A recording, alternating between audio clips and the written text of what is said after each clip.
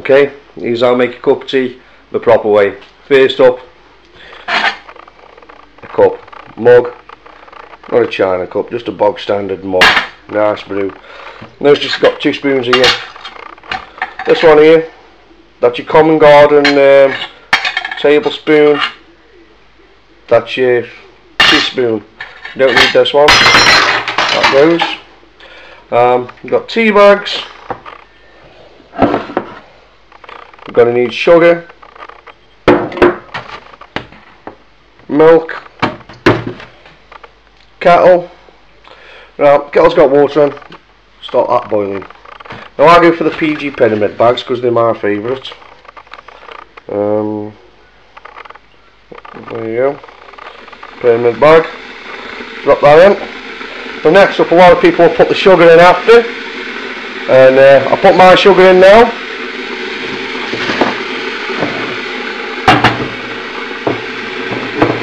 Put the camera down a second, I can't get the bloody lid off.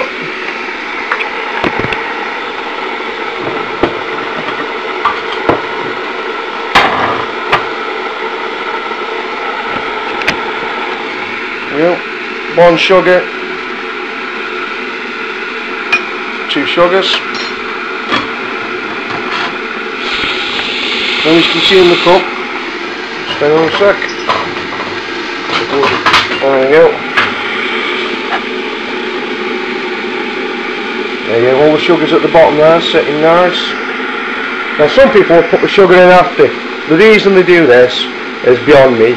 What I want is, when I pour that boiling water in that cup, I want that sugar dissolved instantly into the water. Milk, some people put that in like now, to be honest it's just fucking retarded. You don't do that. We just got to wait for this kettle boil.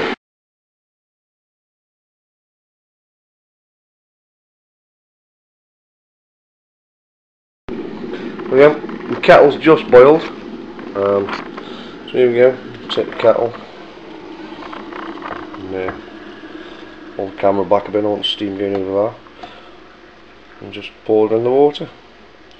I'm not a believer in teapots and all that bollocks. That's for people who can't be arsed or are too tired to buy tea bags, and they're a couple of quid. There's no need for a teapot, you fucking tight arse people. Now see, tea bags in. What I want to do now, give him a stir. You've got sugar in there, you want that, make sure that sugar's all melted. Give him a stir. He's spinning, and we're going to leave him now for about 2 minutes. You can take it out now, we'll do it, but I prefer let it brew for a nice strong brew.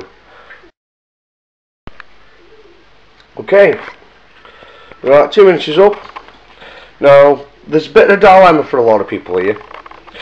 Do you take the tea bag out now and add milk, or leave it in and add milk?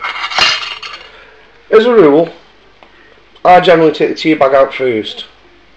Some people prefer leave it in, but what I find is if you put the milk in now, take the tea bag out, and the level's lowered of the tea, and it'll take a lot of the milk out with it. The tea bag, it's kind of like a sponge, so there you go.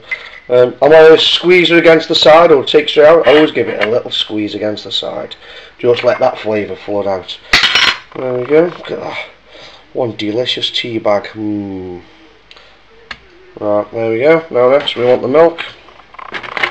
Here it comes. Here it comes. Just a little dash of milk. Just a tiny little dash to begin with.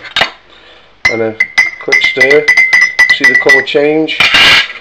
Now what I like to do here is add it drop by drop until I start getting the colour right.